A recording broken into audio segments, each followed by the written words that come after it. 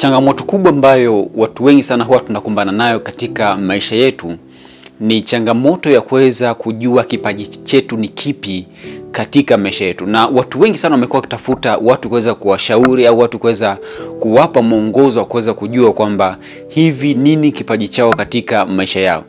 Na ndio maana leo hii nataka niweze kuonesha hivi mtu kama hauna njia yote ile ambayo unaweza kutumia kuweza kujua kipaji chako, ni vitu gani ambavyo unaweza kuvitumia ili mwisho wa siku uweze kunufaika au uweze kujua kipaji ulichoko nacho.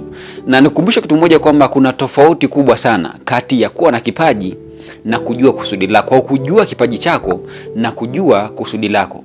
Tunapoongelea kuhusu kipaji ni kile ambacho unakitumia kwa ajili ya manufaa yako binafsi, lakini pindi kipaji chako ukikitumia kwa ajili ya manufaa yako na manufaa ya watu wengine, ndipo pale tunasema kwamba umeweza kugundua kusudi lako.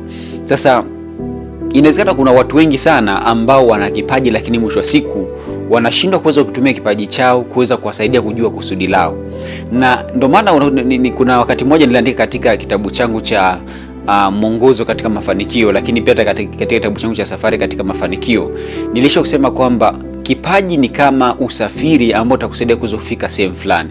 Ni kwamba unaweza kutumia kipaji chako kuweza kujua kusudi lako. Sasa watu wengi unaweza kukuta kwamba wanabweteka na vipaji walivyokuwa navyo, wanashindwa kuweza kujua ni namna gani unaweza kutumia vipaji walivyokuwa navyo, mwisho wa siku uweze kugundua kusudi ulilokuwa nalo. Kipaji ni kwa ajili yako, lakini kusudi ni kwa ajili ya watu wengine. Kwa hiyo mwisho wa siku ni lazima pia uweze kujua ni namna gani kipaji chako unaweza kukitumia kuweza kukibadilisha na kuweza kusaidia kuweza kujua kusudi ulilokuwa nalo.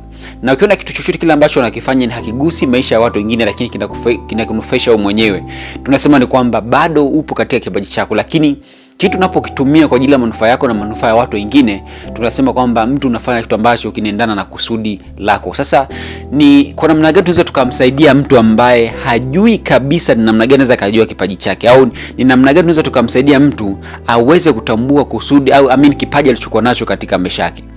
Hapa napoenda kuelekeza ni kwamba nataka niweze kufungua uweze kujua ni namna gani, kama haujui kabisa kipaji chako, unaweza kufuata njia hizi na ziweza kukufanikisha uweze kujua kipaji ulichokuwa nacho.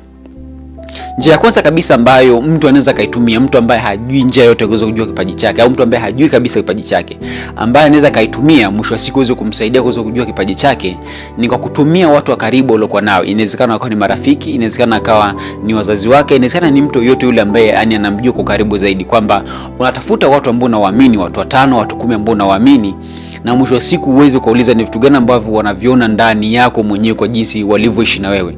Ni wanakuona una uwezo gani, au wanakuona una uwezo wa namna gani katika maisha yako kila siku ambavyo unaishi nao. Sasa ukipata watu ambao ni waaminifu na ambao wako wazi kuweza kuelekeza, kuweza kuambia labda uwezo wako ni upi na mapungufu yako ni yapi, wala wataanza kusaidia wewe kuweza kujua kipaji chako ni kipi katika maisha yako. Hiyo ni njia ya kwanza ambayo unaweza kutumia, kwa kutumia watu wako karibu ambao unaishi nao, kuweza kuuliza ni kwamba wanaona una uwezo gani katika maisha yako, wanaona kwamba una kipawa gani au kipaji gani katika maisha yako. Hiyo njia ya kwanza ambayo unaweza kutumia. Lakini njia ya pili pia ni kuweza kujiruhusu mwenyewe kufanya shughuli mbalimbali katika maisha yako. Usijifungie katika kujaribu vitu mbalimbali katika maisha yako kama haujui kipaji gani unacho katika maisha yako.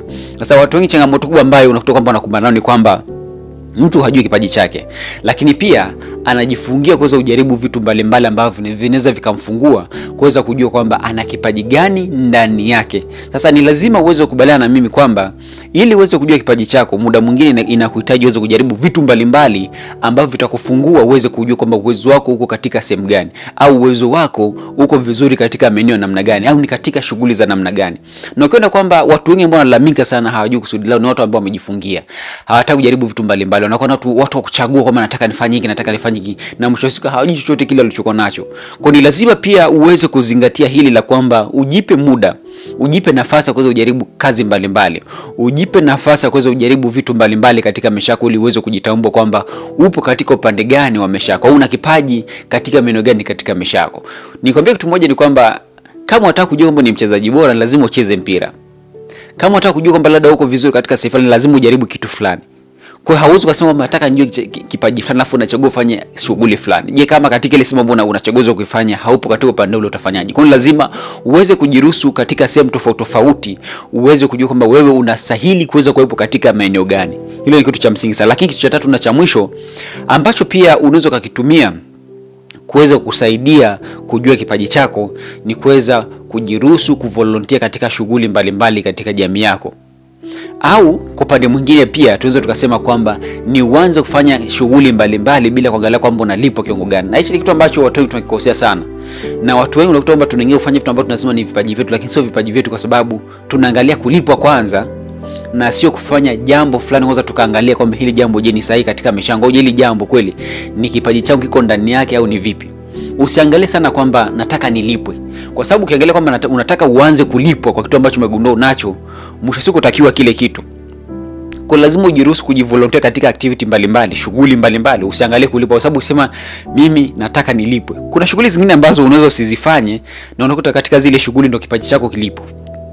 Kwa lazima ujiruhusu kwamba unapoanza kutafuta kwamba kipaji chako ni kipi, achana na masuala kwamba nataka nilipwe. Hapana, jivolunteer katika kufanya kazi mbalimbali, jivolunteer katika kufanya shughuli mbalimbali bila kuangalia kulipwa. Kule ndipo ambako unaweza ukakufanya kwamba uweze kujua kwamba wewe unastahili kuwa katika maeneo gani katika maisha yako. Lakini ukisema kwamba mimi nataka nilipwe, nimefanya hivi nataka nilipwe, fanya hivi nataka ulipwe, mwisho wa siku utakuta kwamba hata katika ile maeneo muhimu katika maisha yako ambayo yakusaidia kuweza kujua kwamba kipawa chako kiko wapi, kipaji chako kiko wapi, hauwezi kuvifanya. Kwa ni lazima vitu hivi vitatu uweze kuviangalia kiumakini, uweze kuvizingatia katika maisha yako, vitake serious. Kama haujui kipaji chako, vitu hivi vitatu vitake serious, jaribu kufanyia kazi kila siku katika maisha yako. Angalia marafiki zako, fanya shughuli mbalimbali, jivolunteer bila kuangalia kulipwa kiwango chochote cha pesa, ili mwisho wa siku uweze kujitambua kwamba upo maeneo gani katika maisha yako. Vitu hivi vitatu naomba uweze kuvizingatia na vio katika kile yako uweze kuvifanyia kazi kila siku katika nafasi uliyokuwa nayo. Na kama utaifanya vizuri, na imani utaweza kujifunza vitu vingi sana katika maisha yako, na utaweza kujua kipaji chako ni kipi ili uweze kunufaika kwa mbeleni zaidi katika maisha yako. Na kuna vitu vingine vingi sana ambavyo nimeweza kushare na wewe katika kitabu changu cha mwongozo katika mafanikio, na ningekushauri uhakikishe kwamba unakipata maeneo yote pale ulipo. Kitabu hiki kinapatikana sehemu nyingi sana Tanzania, na kama uko mbali unaweza kukitumia ili uweze kunufaika na maarifa ambayo nimeweza kuandika katika kitabu hichi. Kina peji 220 na ndani yake kama utaamua kweli kusoma kwa umakini na kuhakikisha kwamba hauwezi kubaki kama ulivyo, lazima utabadilika, ni lazima utajiona mpya katika maisha yako. Mimi naomba nikutakia wakati mwema na Mungu akubariki.